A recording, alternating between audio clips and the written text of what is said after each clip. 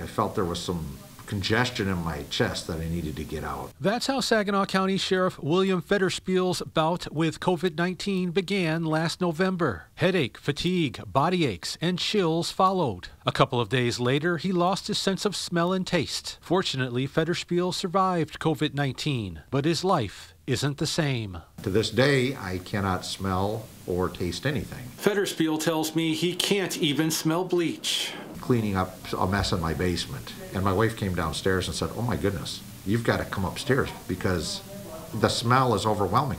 I had no idea. Now he says everyday things like cooking and checking personal hygiene can be a challenge. When you don't have the ability to do that, you do lose a piece of yourself, a small piece. Again, I'm not complaining, but it is different, and and I can understand now why some people might get down or get a little blue. Federspiel tells me he doesn't want anyone feeling sorry for him. He's quick to point out he survived a disease that has killed hundreds of thousands of people. He has a message for COVID-19 long haulers. Don't lose hope. If you have lost your senses of taste and smell, you can still live a very productive and healthy life.